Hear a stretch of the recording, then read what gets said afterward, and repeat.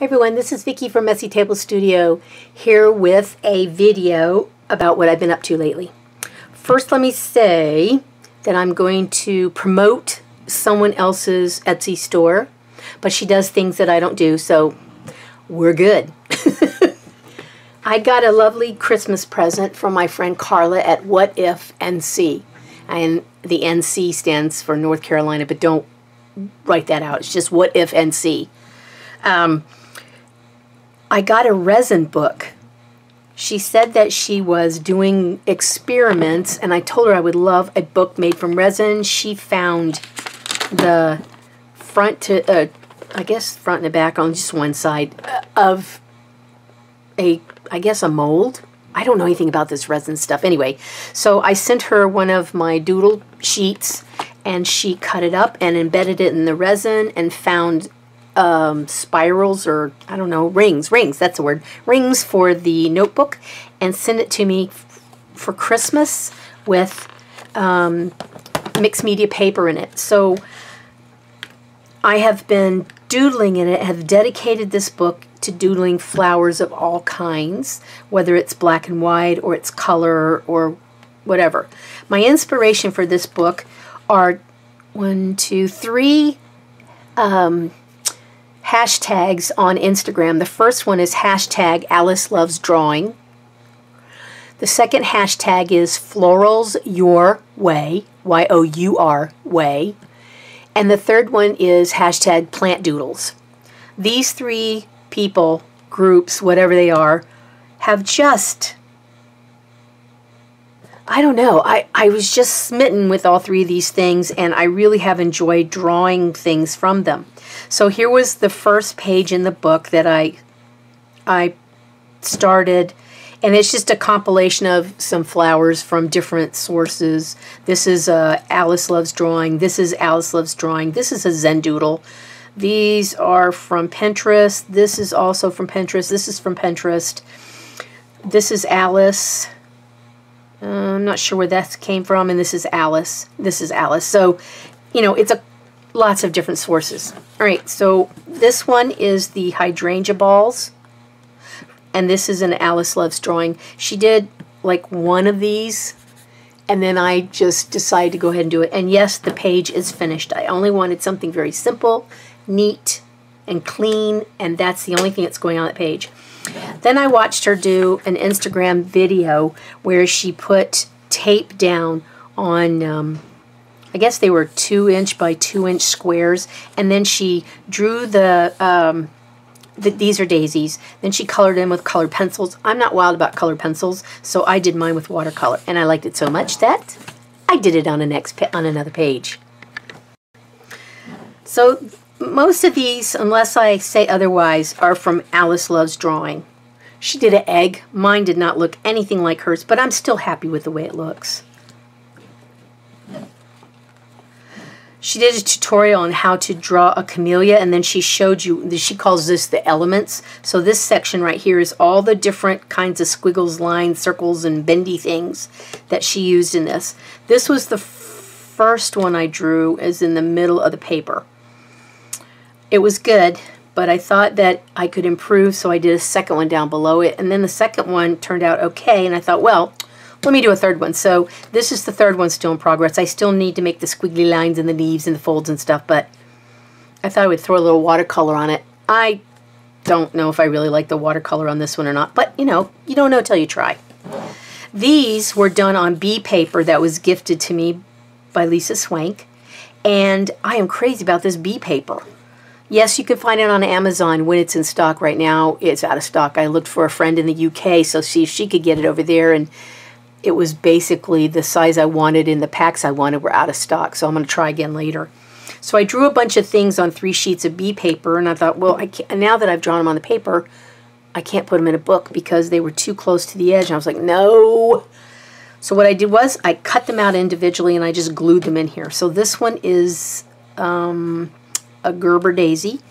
This is a pansy. This is the hydrangea ball, the original one that inspired this one. These are glued. Yeah, all these are glued in. Okay, so then Alice also does drawings of pictures where she does, you know, little things like 1 inch by 1 inch squares and does a whole bunch of them. Then she puts a little flower of some sort in the square but doesn't tell you what the name is. So this is unknown flower number 23, unknown flower number 3, unknown flower number 30, and then she did some, I don't know, mass flower drawing and colored in between all of them with the black marker. And I did that as a circle, and then I did another one. The original one of this is a square. Then I saw a friend's daughter's photograph of a hibiscus, so I decided to draw the hibiscus. Since then, Alice has done it. I found a hibiscus, so I'm going to try to look at hers and see where I can improve on mine. This is unknown flower 7, 5, 13, tulips are number 12, and then there's a zinnia. This is a black-eyed Susan, sunflower, daisy, daisy, daisy, daisy, daisy, snowdrop. I didn't know there were so many different shaped daisies, did you? Cosmos, cherry blossom, anemone. This is one that I saw by Deb Pruitt on Blue Twig Nest, and I cut it out and added it in here. This is from my friend Josie Bergstrom, who lives in the Norfolk area, and she takes beautiful photographs of flowers. This was one of the photographs that was posted on our Facebook page, and I decided to sketch it and paint it. These are lilies.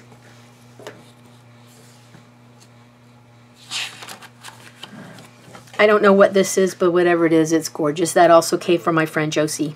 Here is an Alice Loves Drawing tulip. This is a drawing from, again, my friend Josie. These are Japanese irises. I'm not adding color to them. I'm going to leave them alone the way they are. I'm so scared I'll mess it up. There's a daffodil from Alice Loves Drawing, the dog rose from Alice, and French marigold from Alice. And that is that. So I'm going to continue. I think I'm probably about, how far am I?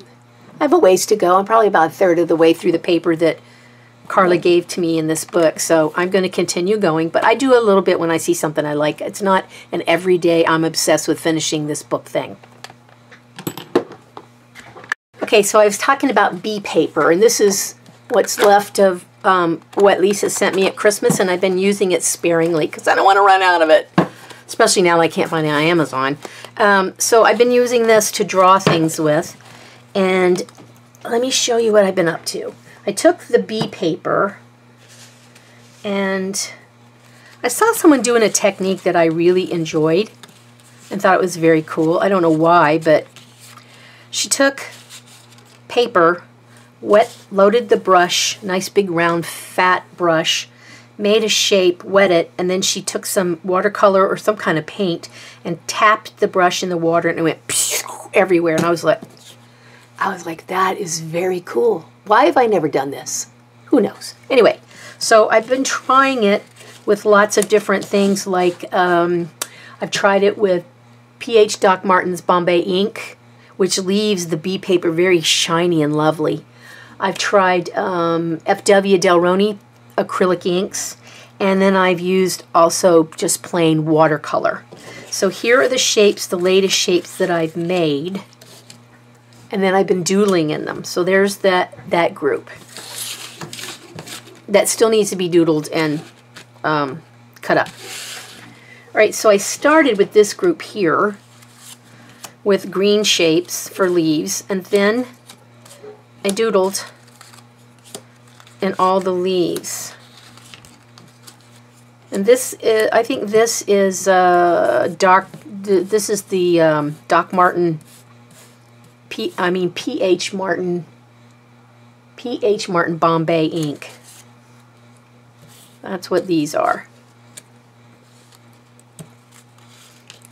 And there's a pear with a little mess on the bottom, so I had to do something. I got sloppy. All right, so these are the green ones. that. And then I thought, well, you know, if I do that, then I can do other colors, which is the pink and the yellow. And there's a very small green one. And then I thought, well, geez, why stick to just flower shapes? I could do whatever shape I want, right? So then I just put pink blob on there. And when it was dry, I drew in a flower. Then I thought, okay, so we can do something with leaves like that. I mean, big flowers. So I made these. And then I thought, well, if I'm going to do that, then I might as well get really crazy, like really crazy, and do something more wonderful. So here they are. Here is another Alice Loves Drawing leaf. Oop, come on, focus. Here's one on a leaf. Let me just put these all down here because this thing's crazy not focusing. These are tulips. This is an anemone. Anemone. And I can't remember what this one is. I don't think this is a cosmos. I don't know. Then I did that. Those are little daisies. This is a little Doodle arrangement. These are one of her unknown flower number blah blah blah. There's this one, and this one. Let me go in closer. Hope you can see those. So don't restrict yourself to just doing this kind of thing. Get wild and crazy. Try something different. I have so enjoyed doing this that I'm going to continue on with doodling something on all of these. I did this one as an apple. I want to see what I can do with an apple. Then I decided, wow, this one looks like the planet Earth, but I don't want to restrict myself to just that. I did a star. And I did this one. I don't know what I was thinking. I did one where I tried the white ink on top of the paint. It's okay, but I'm not as crazy about this as I am with the black work. I thought, well, let's do a rectangle. And again, with the leaf shapes. Kind of a square, close to a square. And then more leaf shapes. But let me give you a tip. If you're going to do this, and you're going to do the black on the outside to give it a little lip, you should do it before you cut it out. Okay, so that is what I've been up to with watercolors and inks. I just thought you might like to see what all's been going on. And then my book from Carla at WhatifNC. If I will put the link for Lisa Swank's YouTube channel. I will put the links or the hashtags for the 3 places on Instagram that I really love. And then I will also put Carla's Etsy store site in there where she has resin things like cups.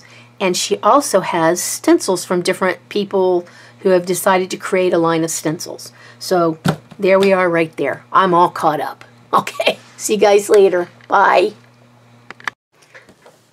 I have been going back through some housekeeping on videos and found that I had the video where I did the flip through of this book, geez, I don't know, months ago.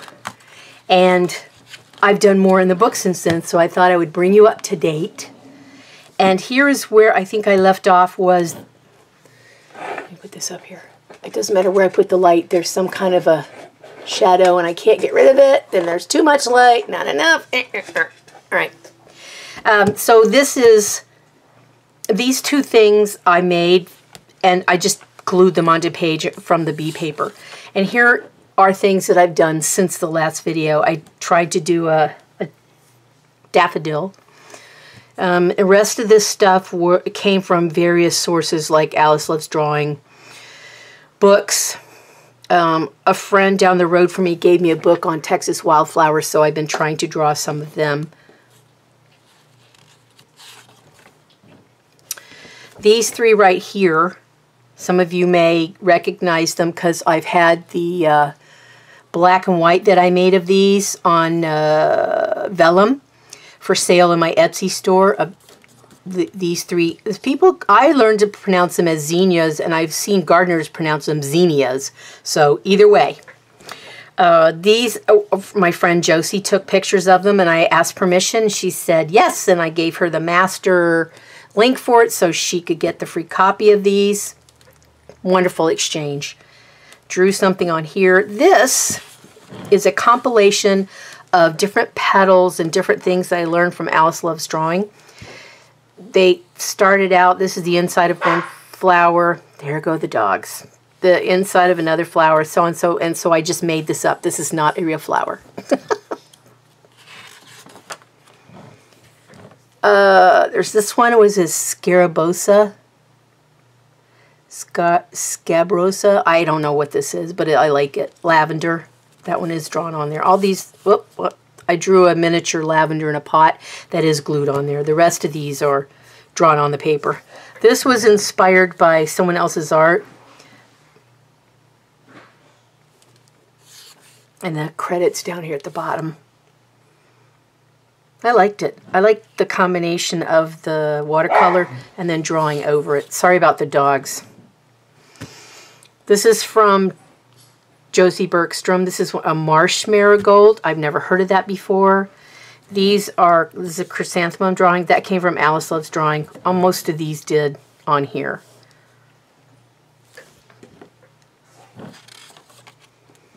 This one is my original art. This came from a flower in my backyard, and I plucked the buds and looked at it a whole bunch of different ways. So this is mine. And I did paint it on something, and then I cut it out and used it. This was in June of last year. These are a compilation of different flowers I found different places and leaves that I cut out from somewhere else and just glued them on here. This is just glued on here. This is glued on here. This came from Plant Doodles. These sunflowers are from Alice Loves Drawing. That was done in June of last year. See, I've been working and I just haven't filmed anything. These are inspired by Made by the Rat. Hashtag Made by the Rat. Yes, that's exactly her name. From Santa Clara, California, and she's on Instagram. This is more or less the same thing as this. And again with the sunflower. This came, I can't remember where I saw this. I think this might have come off of Pinterest. It looked different than the one on Pinterest, but that was inspired by something I saw on Pinterest. I think this may have been an Alice Loves Drawing one. And it's the Texas Bluebonnet. These flowers grow all over the place here on the side of the road. They're called Indian blankets. It is the state flower of Oklahoma. I did not know that till I looked it up. So I plucked it out of the backyard and I set it in a glass of water and looked at it for 2 or 3 days before it finally died. And I drew as much of it as I could. So this is where some of the petals had fallen off already. This is one of these 3 are the buds, or 4 are the bud that start out. Then this one came out of a book that my friend gave to me that lives down the road. This is called a Mexican hat, or the prairie coneflower. This is a daylily. Again, this came out of a book. And I'm working on this one. This one is a, oh, I can't remember the name of it. Anyway, poppies. I did not do the poppies justice. I'm still working on that. Again, with a different kind of flower, I was testing colors. These are crocus. This is another bluebonnet. This was done on the 10th of April of this year. This is another flower I got out of a book. So I have been working on it. So if you go to WhatifNC, you will find resin stuff that Carla has made. And you can peruse the stencils, of which there are 5 of mine on there. And some other friends too. So that's it. I will go ahead and publish this video since I've been hanging on to it since last year. Why rush, right? All right, everybody. Thanks for watching. I will see you later. I think I'm 2/3 of the way through the book on this, and as soon as I finish, then I'll do the flip for the last third. Then I'll take all the paper out, bind them up together, and retire them, and then put new paper in and start all over again. I adore this resin book. I just love it. Thanks, Carla. Bye.